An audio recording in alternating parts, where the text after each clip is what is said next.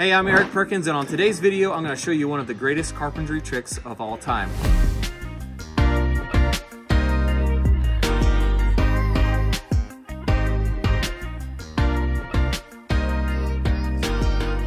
And that's using a 3-4-5 triangle to figure out if a corner is 90 degrees, okay?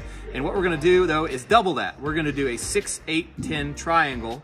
We're gonna figure out if this board right here is running off of our other band at 90 degrees, which is what we want, okay?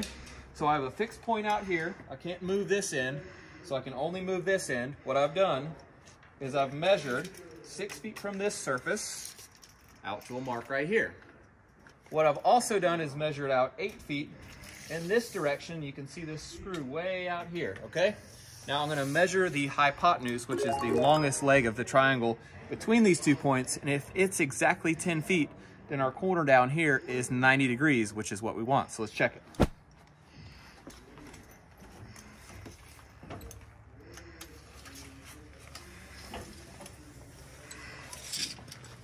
All right, 10 feet and 3/8, so we're a little off. What I'm going to do is make some adjustments and then we'll check it again.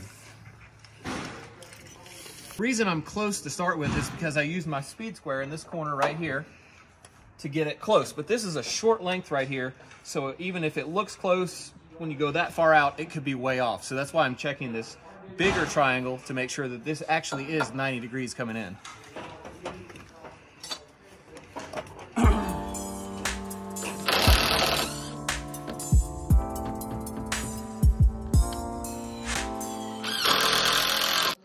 All right, now I'm gonna make my mark again 6 feet this way.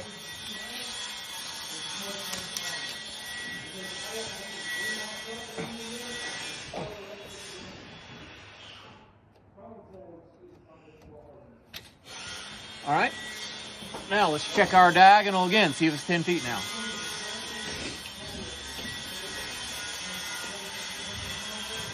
All right, that's bang on it. So we have adjusted this piece to where we have a perfect 90-degree angle coming out of here, which is what we want because the decking will look good.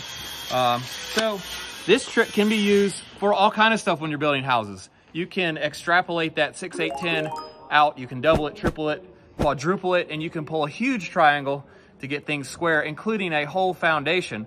We use this all the time when we're building. If you learn this trick, you'll be very glad you did. You'll be able to build things square, which is awesome. Thanks for watching. See ya. All right, I want to give a shout out right now to Mr. Cochran, who was my drafting teacher in high school, and also Mr. Livingston, who was my math teacher in middle school. That guy really made me pay attention, and I'm glad he did because now I'm still using math. Thanks, man. Kids, pay attention to math class. Stay in school. Really pay attention to math class. It may be your paycheck one day.